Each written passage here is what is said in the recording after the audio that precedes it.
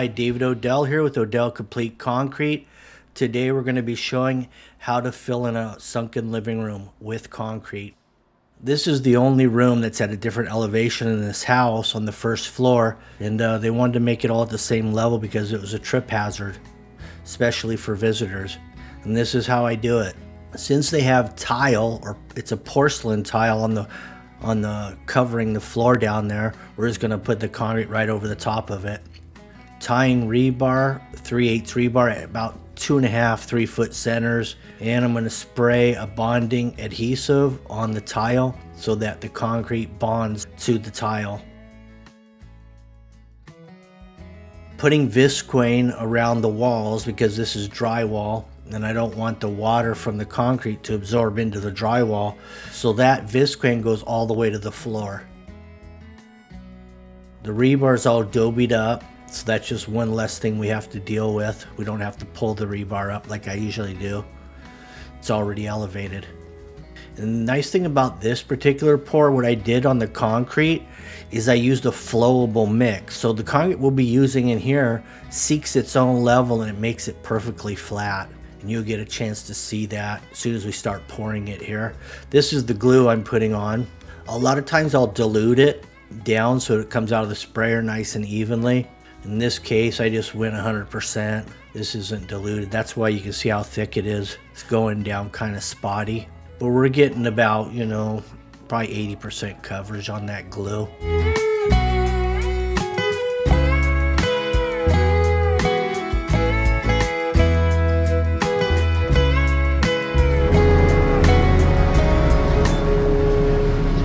"10:16, the concrete has arrived."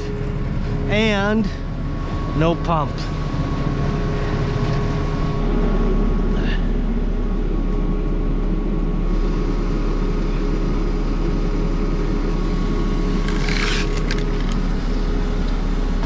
Pump has arrived. The concrete sat out here for about, well, not too long actually, probably about 20 minutes. That's the primer coming out of the hose. Yep.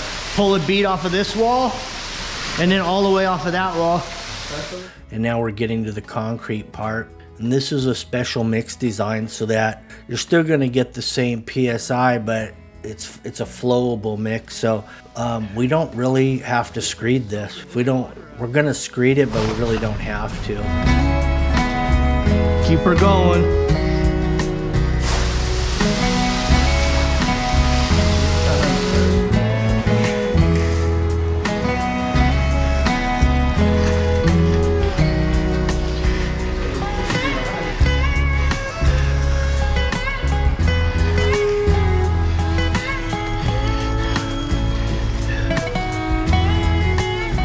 We're just gonna kind of get it approximately in the right place, and then as we run the bowl float over this and the other tools, it's gonna still move around. It probably takes about 15-20 minutes to seek its own level completely, but that's what it's gonna inevitably do in here. So we're gonna have a perfectly flat pad.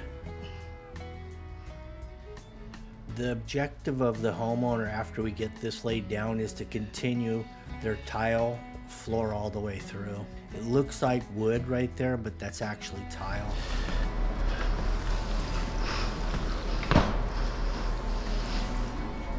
Here's the funny float going on it.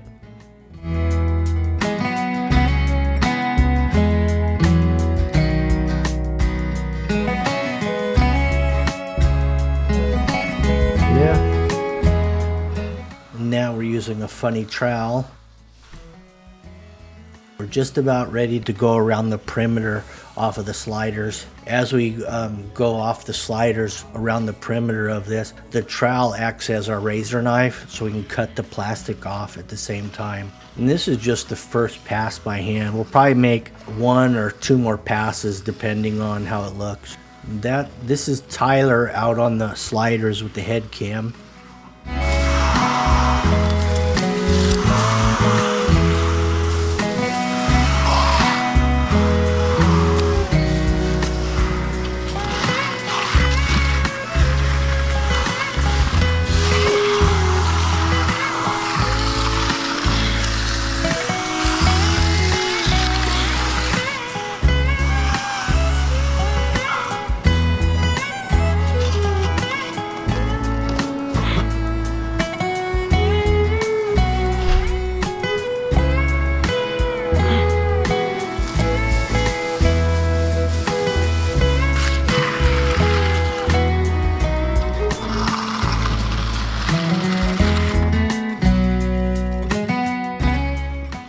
notice they left the tile on the existing concrete at the higher elevation.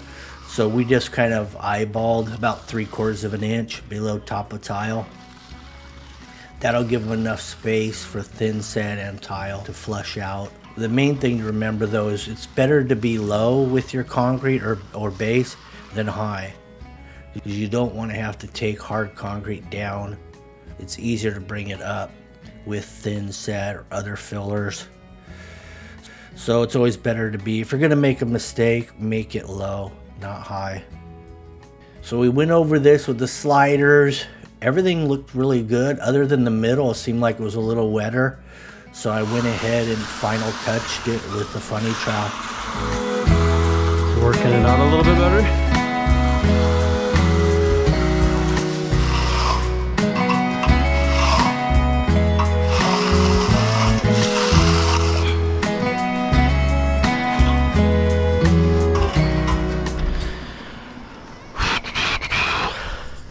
That's a wrap. That about wraps up this job. Thanks for watching. Hopefully this was informative for you. Helps you make a decision whether or not you want to fill in a room, whether you want to frame it in and build it up, or concrete. In my opinion, concrete's best. Have a good one. Thanks for watching.